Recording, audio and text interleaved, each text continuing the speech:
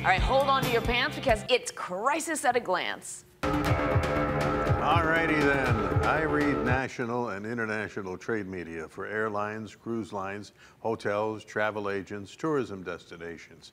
And they are talking about us, about Hawaii, about our frustration with visitors behaving badly, about the move to kill the State Tourism Authority, which could happen in other places. A couple themes are emerging.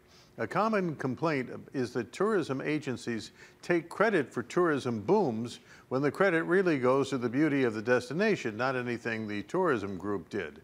Another is that hotels should do their own marketing. And still another is that the only group that could bungle marketing more than the industry is the government. One website seems actually to hope Hawaii kills its tourism authority so rival destinations can learn from the experience without going the same route. Cue the guitar.